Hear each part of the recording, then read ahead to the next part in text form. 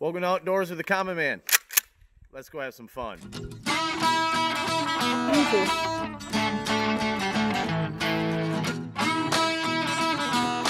I have my Savage 6.5 Creedmoor.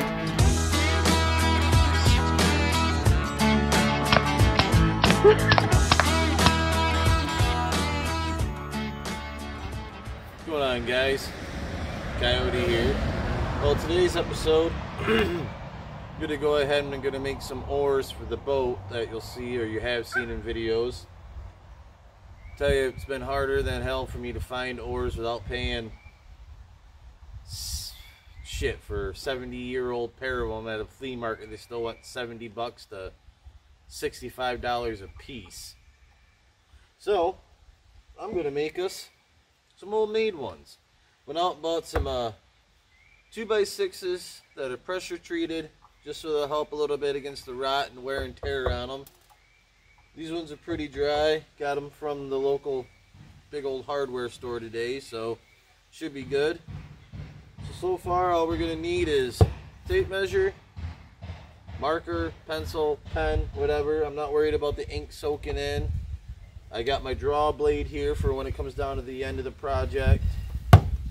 I'm going to be doing most of this with the good old circular saw or skill saw.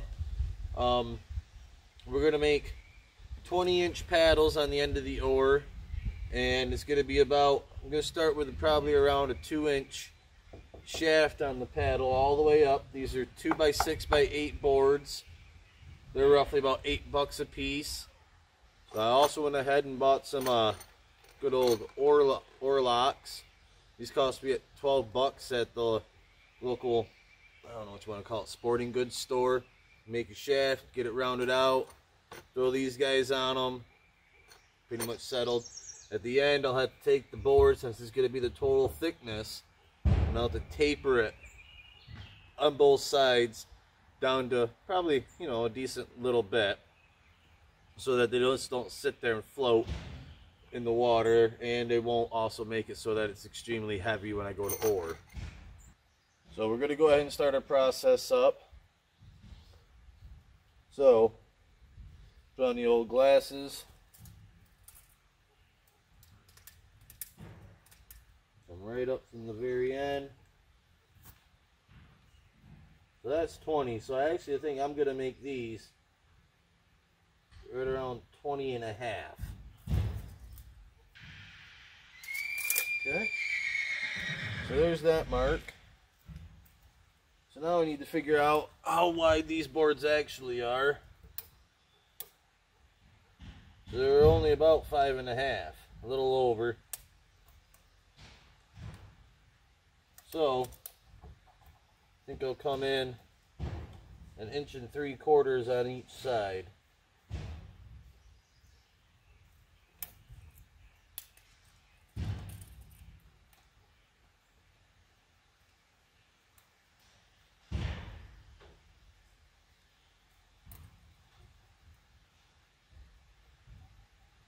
That gives me just about 2 1/4 inches on the whole shaft, which I'll be able to, with my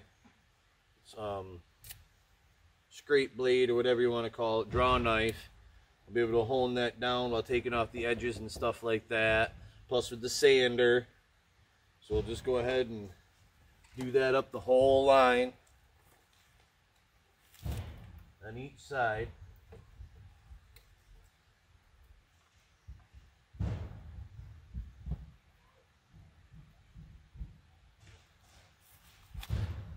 And then I'll just use this board as my straight edge for it. And I'll do that all the way up this side. I'll do that all the way up the other side as well. Went ahead and marked out where the 2 inches is supposed to be. That works out to like 2 1/2 inches, which I'm fine with on both sides, all the way up of both pieces. So little orange dots. And then right here is going to be my 21 inches from my paddle. So I'll draw a line across there And then when that line meets up with that one, that's where I'll do my angles out to the outside. The paddle is going to be the whole width of the board.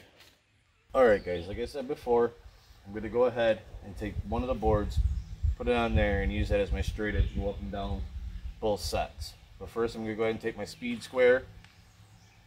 I'm going to just draw the straight line right across where my 21 inches is. So there's that. Nothing crazy fancy. All I'm going to do is take this board,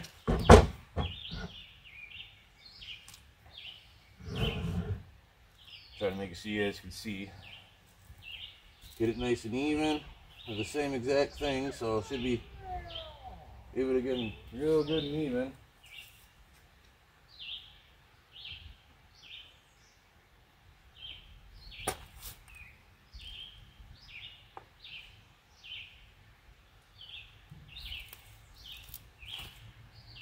Let's take the marker.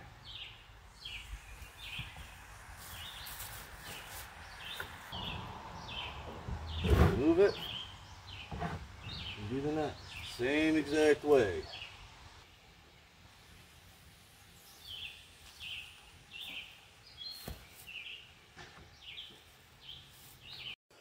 Nice and marked out. Nice straight lines all the way down through. I'll do the same thing to this one, and then I'll go ahead with my speed square like this. I'll go ahead and make my angles. Alright, as you guys can see, I drew the lines on the first board, drew the lines on the second board. Now, to make my angles like this, I took your common everyday speed square and I went from the corner there to the 45 hits the edge of my wood, and I make sure that corner is lined up. 45 corner. Then you just flip it and do the same. 45 corner. And that's how I ended up with these lines here. This whole thing right here will become my paddle. Same here. This whole thing will become paddle. And all this right here and right here will all become scrap. I'll figure something out to do with it. But this is how you can common every day make a set of oars for 20, maybe 30 bucks and personalize them. When I get done, the center parts right here, I'll probably get my Dremel tool out and put some cool little details on them, like some tree limbs or something kind of design, and go ahead and paint them in, because I'll be using these during duck season as well. So I can take the boat out on the water and blast some stuff away. Alright guys, so I have all the lines drawn out. Got myself a little makeshift seesaw here, sawhorses, so I'm going to go ahead and cut as far down as I can here, and as far down as I can on this side, and then I'll pull it up, switch stuff around, and continue my cuts.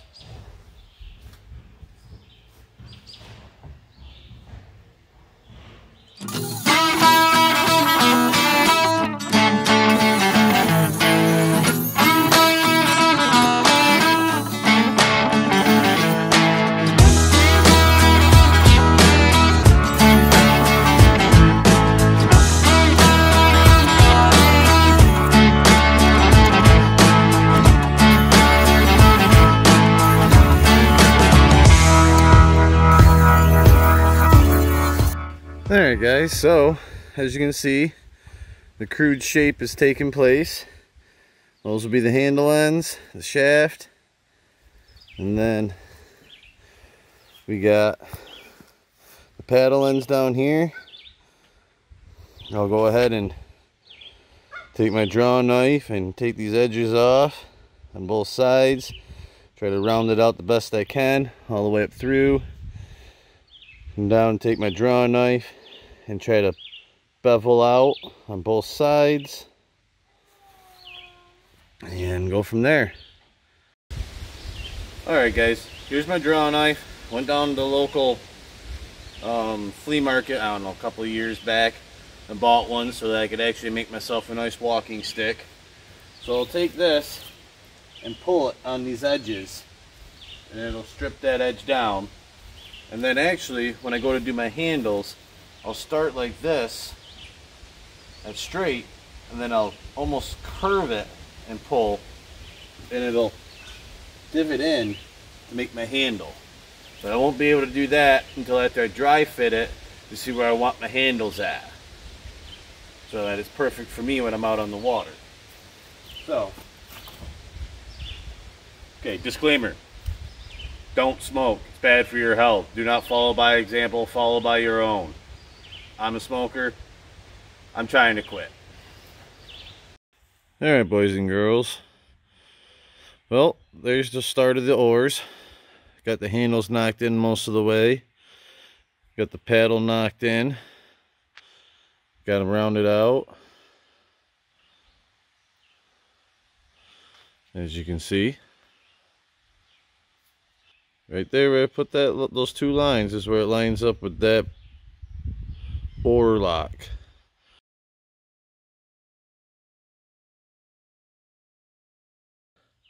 So what I did is took my handsaw and came down and through. Same on the bottom or the top, whatever side that ends up being.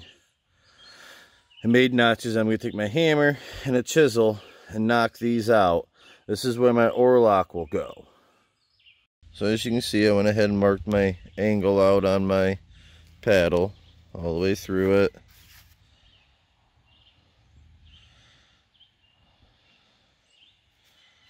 Easy enough to get it started in.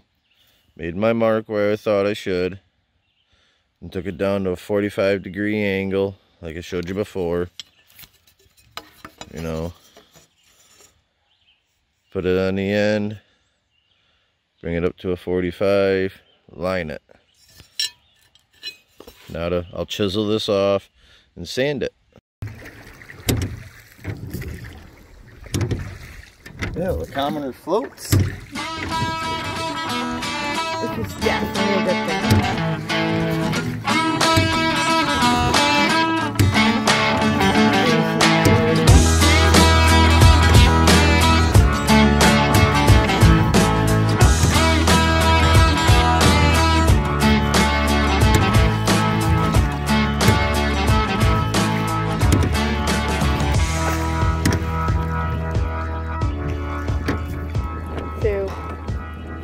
Hey guys, thanks for liking.